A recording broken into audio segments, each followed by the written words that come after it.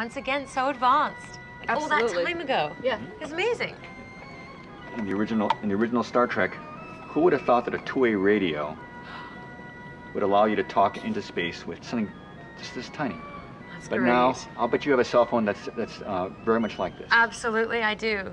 We're talking about the peaceful exploration of space, and of course we have a recreation of one of the phaser weapons down here.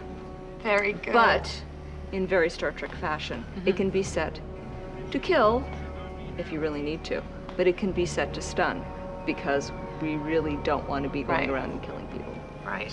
Right over here we have tricorders. Very handy dandy. This one here is completely open, but as you see, it can also be attached to a holster that you can put on your side, like this. Very and cool. you have your hands free until Very you need cool. your instrument. So it's really great. What is this? This is a Starfleet phaser rifle. So you see someone pointing at you with that? Step aside. Off. You're in It's trouble. very powerful. You want to back off. I need one of those. On the other hand, This is the blaster that killed Captain Kirk.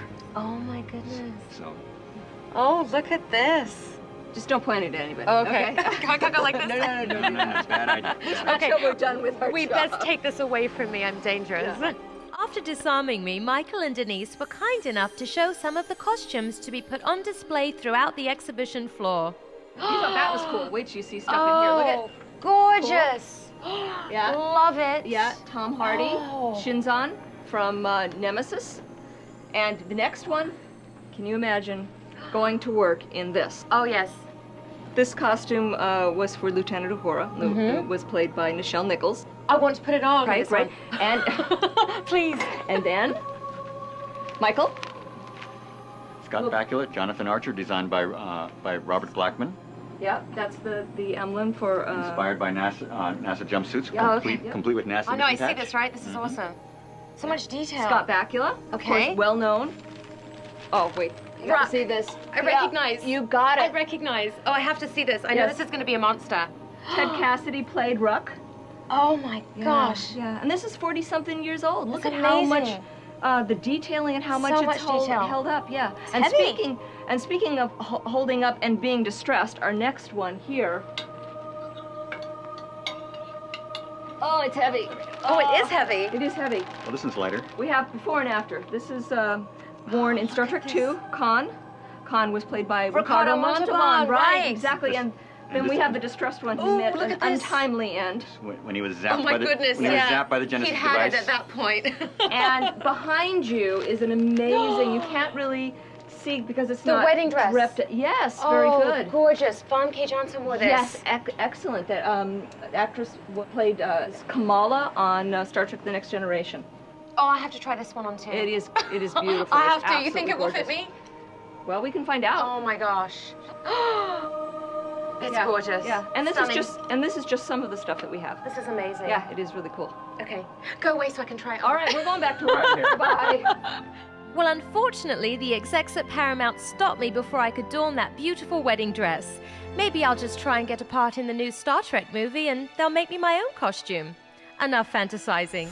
Up next is Bob Jocelyn from Contour Entertainment. Contour is heading up the Encounter Theatre construction, the first of its kind anywhere in the world. So clearly we have a work in progress behind us. What's going on? What is this ultimately going to be? Well, this is the beginning of the assembly for the Encounter Theater, which is the, I guess you'd call it the star attraction. So clearly we're in the early stages for this project. How, what are the other steps? What's going to happen next? Well, what's going to happen immediately is that what you see behind us here is actually going to be raised up to about 25 feet in height. So much goes into it. I don't think people realize how much goes into making all of this happen. So it's actually exciting. I want to see the finished product. Yes, and not only that. Puzzle. Yes, Every exactly. piece has to fit, hopefully, right? Right.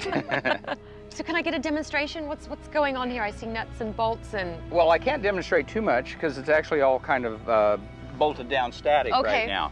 But what you have here is about 3,000 pounds of equipment that is the apex of the entire Encounter Theater structure. 3,000 pounds? Not the rest of the theater, Just this. of course, just this part. And what this part is made to be the center for the structure of the theater. This part that's bolted to it is the part that actually animates the polyhedron I told you about earlier. And what it has is it has two hoists that will raise and lower. One raises and lowers the whole polyhedron, while the other raises and lowers the bottom, so the thing actually will open in that way. Then there's another motor here that will actually rotate the whole thing, and it has an encoder, so we always know where it is. Then what we have over here behind you is a structure for a donut-shaped area around that that's going to be at a little lower level than the hoist structure that we just talked about. This will contain lighting, speakers, projectors, and the other special effects equipment we need to do the job. The legs you see over there are the actual legs that become the structure. It's kind of like a big spider sort of structure. Oh, I see. It's six-sided, not eight-legged, but that's how the theater will be constructed. Oh, very elaborate. Very good. Thank you. My last victim to be grilled is the legend himself, Herman Zimmerman. What has sprouted from Herman's imagination over the years has made what you all know as Star Trek a visual reality. We are so lucky that he was plucked from retirement to bring Star Trek the Tour to life. The D Bridge. This is cool. This looks like a movie set. I mean, this is neat. It does. Yeah, well, it should look like a movie set. It's a reproduction, of course. This is one of two bridges that were built in Las Vegas. This is, as you can see, there are seams every 10 feet or so. It's about 36 feet wide and about 45 feet long. A series bridge, which we also have in the tour, which is only about 20 feet around and certainly less than 10 feet high. It also has a ramp that gets you from about 18 inches in the back down to floor level. And in the original design, Gene Roddenberry wanted the D bridge to be more conversational. We settled on an oval design, and when we put an oval table in it, it looked silly. Have a bunch of supposed astronauts, adventurers, right? It just wasn't working. Sitting around an oval table like they were on The View. Okay?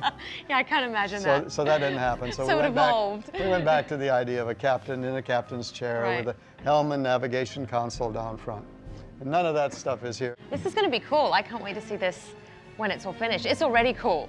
And you're not even close to being done, right? You're not seeing all the little things that I'm seeing that we still have to attend to. But such as? The audience will be able to watch other people in here, and a lot of people will elect to come in here, sit in the captain's chair, come through the turbo lift, take a look at what's going on the situation board in the back, and watch, of course, what's going on the view screen. I want to do that. I want to sit in the chair. You want to sit in the chair? I really do. Everybody wants to sit in the chair. I know, I'm not the only one. There's going to be a long line. Everybody wants to be in the chair. Very cool. On January 17th, 2008, Star Trek The Tour opened for a media preview and gala party. William Shatner was on hand as the official spokesman for the tour. Star Trek The Tour begins, and you're at the very beginning. The next morning, the tour opened its doors to the public. Fans came in droves and poured over all the amazing sights and experiences. Well, I hope you've enjoyed learning what has gone into making Star Trek The Tour. Next time, remember to bring a friend that maybe doesn't know that much about Star Trek. And you never know who could drop by for a visit.